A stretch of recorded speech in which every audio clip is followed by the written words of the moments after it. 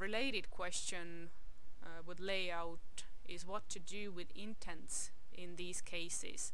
Because, okay, I get it. There is the industry standard that when you start a new paragraph, then you put the little in the beginning of the line. However, that little only makes reading better if it's followed by an actual paragraph. But if it's a line of dialogue or a line of thought, then for me it's actually distracting. So it might be something that is an industry standard, but a standard I don't agree with. and another point that I picked up from the 61 advice points was that do not put empty lines after a paragraph, because that creates too much space, or like for an e-reader it makes the text longer, which means more tapping, more poking. But that's another good idea that I don't agree with, because okay, if it's paragraphs that go together, sure, I will keep them together. Of course, I will try to make it so that if the paragraphs belong together, then they are they are together as one paragraph.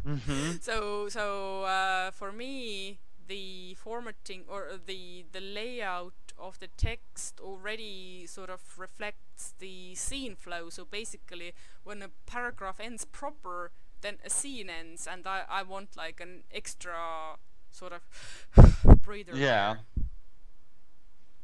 So this is I think we can sort of go over the whole text with the with that singular idea in mind, that okay, does a scene end here? If it does, then yes, let's keep an empty line. If it's a scene that's going on, then do the more traditional approach. It's like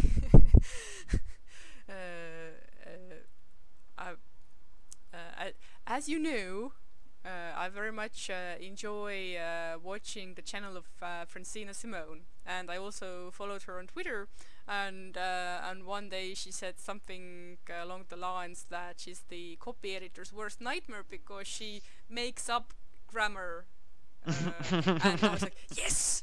Yes! I think I either replied or retweeted it. Yes! Purpose before format, yo! because industry standard is a nice thing, and it makes, like, industry standard is basically a visual trope, or like a collection of visual tropes. It helps you to navigate the text. However, if I have a very clear idea about the purpose of something, then I fall into the making up my own grammar to fulfill a purpose camp quite firmly, and the same goes for punctuation, and sometimes I can reconcile that with the sort of industry standard, but sometimes I will say like, no, it is supposed to be like that.